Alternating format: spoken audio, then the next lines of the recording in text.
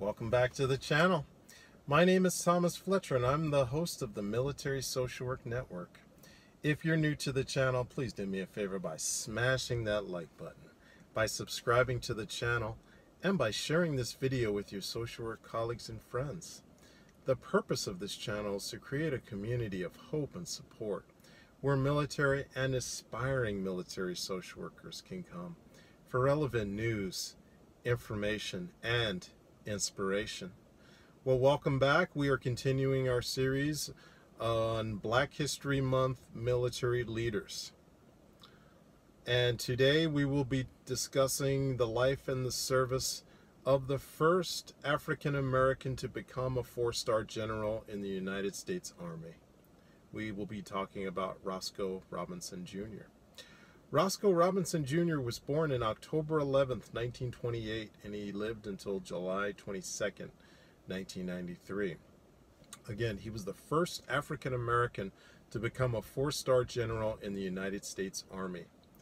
He was born in St. Louis, Missouri. He attended St. Louis University for only a year and then transferred to the United States Military Academy at West Point in 1947.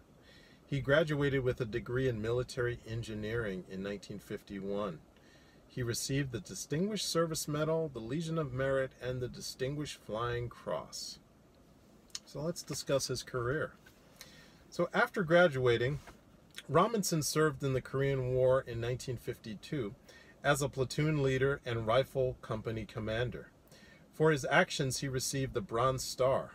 Sent back to the United States a year later, he became an instructor in the Airborne Department of the United States Army Infantry School. He then went on to graduate from Command and General Staff College at Fort Leavenworth, Kansas in 1963. The following year, he received his master's degree from the University of Pittsburgh in International Affairs. In 1967, he served as battalion commander in Vietnam. For his achievements there, he received the Legion of Merit, the Distinguished Flying Cross, 11 Air Medals, and 2 Silver Stars. After Vietnam, he served at the National War College for 3 years as the executive officer to the Chief of Staff. He was promoted to Brigadier General in 1975, becoming Commanding General of the United States Army Garrison in Okinawa. In 1976, he was promoted to Major General and assigned to command the 82nd Airborne Division at Fort Bragg, North Carolina. General Robinson was the first African American to command the 82nd Airborne Division. Wow. His final assignment was as a U.S. military representative to the NATO Military Committee from 1982 to 1985. After he had completed 34 years of service to the U.S. military, he retired in 1985. He was then awarded with the Defense Distinguished Service Medal and a second Distinguished Service Medal. Wow.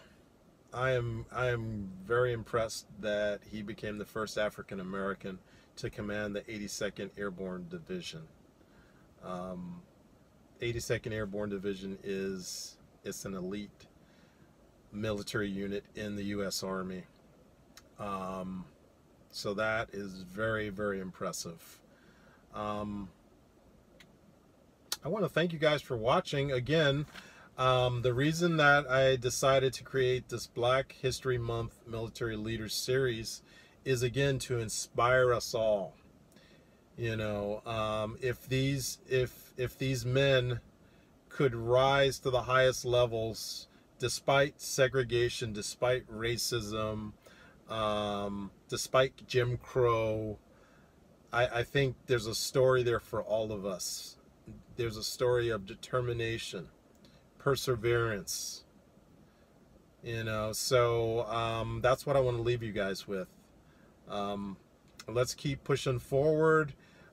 We all still have a lot of challenges, but if we can look back at the lives of these men and just imagine all of the barriers and all of the racism, and yet they persisted, they persevered, They rose to the challenge.